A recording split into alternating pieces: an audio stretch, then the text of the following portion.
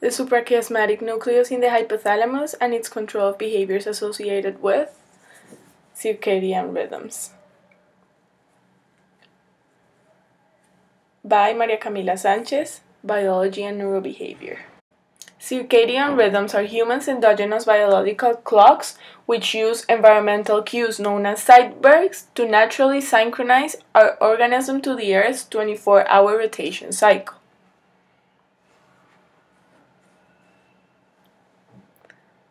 The brain's circadian clock regulates sleeping and feeding patterns, alertness, core body temperature, brainwave activity, hormone production, and many other biological activities related to our body's processing during night and daytime. The understanding of these cycles is very important because the alteration or abnormality of circadian clocks can be associated with insomnia, obesity, diabetes, depression, or other disorders. It is known that at different times of the day and night, our bodies perform specific functions more efficiently. In a 24-hour period, these are the most important stages the body goes through. Best coordination at 2:30, fastest reaction time at 3:30, greatest cardiovascular efficiency and muscle strength at 5, highest blood pressure at 6:30, highest body temperature at 7, melatonin secretion starts at 9, and bowel movements are suppressed at 10:30. At 2 in the morning, you have the deepest sleep.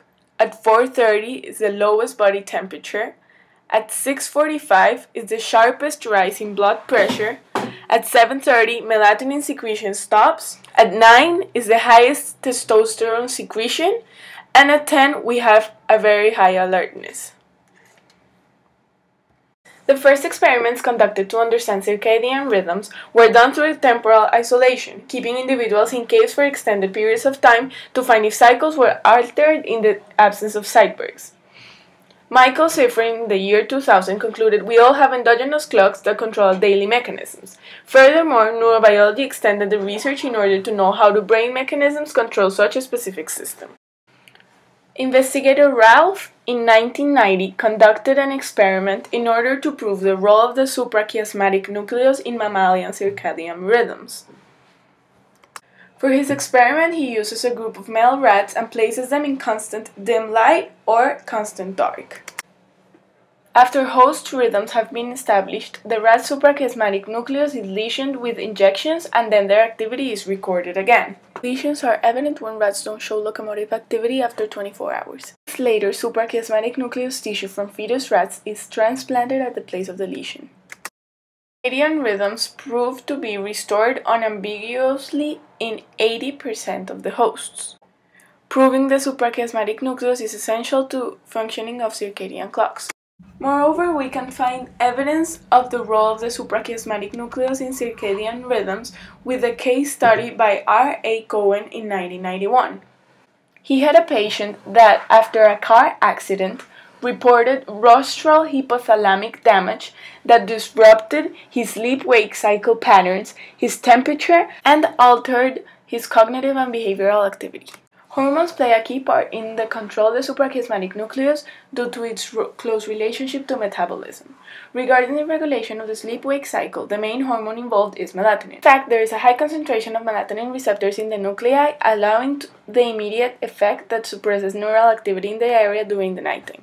In the long term, melatonin can shift and amplify circadian rhythms, and it can be used to reduce the effects of jet lag, help shift workers, or even blind people. Melatonin production in our bodies varies throughout the day.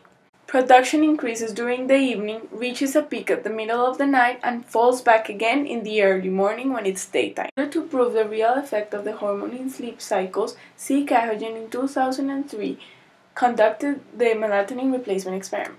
While mental activity was recorded with an EEG, natural evening increase in heat loss, subjective sleepiness, and melatonin secretion were blocked in a group of humans.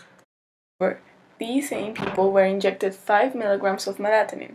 This replacement acutely recovered the evening increase in heat loss, subjective sleepiness, and EEG activity in sleep spindle frequency range increased, confirming the relationship between melatonin and sleepiness. Melatonin weakens the circadian signal from the suprachiasmatic nuclei, promoting heat loss, which induces sleepiness via the preoptic area of the anterior hypothalamus. Knowledge of circadian rhythms have helped us understand our own organism, but there's still a very long way to go in order to understand the wonderful machine our brain is.